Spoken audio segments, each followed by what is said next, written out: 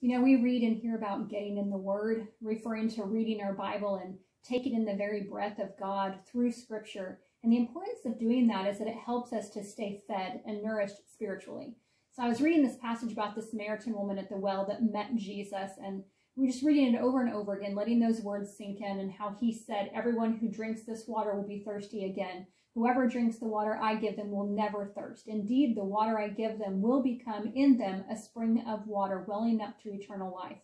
And just thinking how so many times our soul is dried out, it's in need of a drink. But instead of taking the time to sit and remain in God's word to quench our thirsty soul, we respond first to something else. We get busy, we get exhausted, we're lazy, we have family demands. I get it. But pretty soon we're pushing our spiritual thirst aside and thinking, I'll just quench it later, or some other way, through ministry, or through quick prayers, or a serving of yesterday's manna, which is just dry leftovers. And after a while, we start to grow accustomed to having a dry mouth.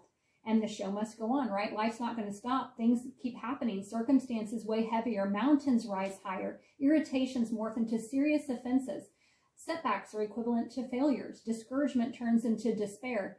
And before long, our joy and our hope are missing entirely. And those are signs that our souls thirst, that they have gone too long without the living water. The word that once saturated us has evaporated. You know, we have to drink daily. The biggest indicator of it all is that pervasive thought that if we could just change our circumstances, we could finally be happy. Why do we do that? Why do we believe that?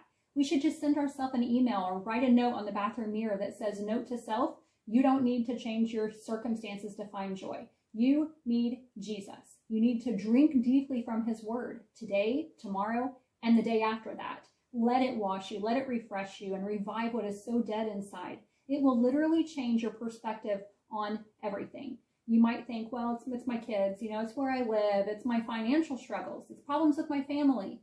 But the parched soul can only find refreshment in one source.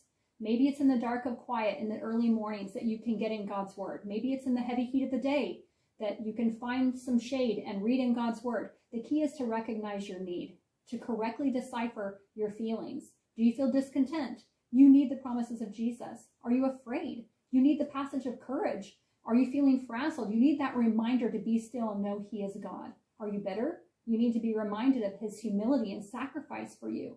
Are you sad? You need compassion from the Comforter himself. My soul, your soul, expresses thirst in many ways, but they are only quenched through one. We have been led to the living water. The question is, will we drink?